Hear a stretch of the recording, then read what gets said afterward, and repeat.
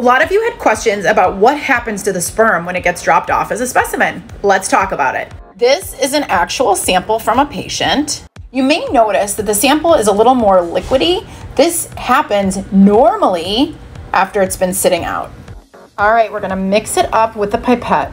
We're gonna add a drop to the slide for the semen analysis.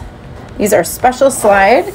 You can see we put a droplet in there and it will head underneath the cover slip. This is what this sample looked like before washing. This is called isolate. It's a density gradient solution, meaning that when it spins, the heavier stuff will be at the bottom, the lighter stuff will be at the top. Did you know that moving sperm are actually heavier than non-moving sperm? We're taking the sample and placing it into the isolate. There it goes. You can see the sperm on the top and the isolate on the bottom. We're gonna put this in the centrifuge and spin it. We have to have it balanced, so we use some sterile water on one side, sample on the other. Let's let it go for a spin.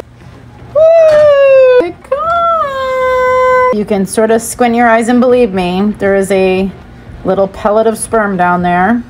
The next step is we're gonna remove all of the supernatant.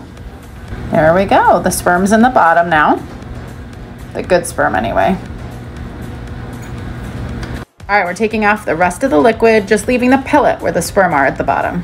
This is sperm wash. We are gonna take a few milliliters out and use it to wash the sperm. There it goes. We're gonna mix it up so it gets reconstituted. We are washing the sperm. There it goes. Round and round again. All right, pulling off the wash one more time, leaving the sperm at the bottom. Ready to go. Okay, now we're gonna suck up the sperm in about a half a milliliter fluid into the syringe. Taking off the needle. We're not putting a needle in anybody. We're attaching the syringe to the catheter. And ready for insemination. We're keeping it in our incubator until the insemination. After washing, these guys are ready to go. Look how beautiful. They are looking for an egg.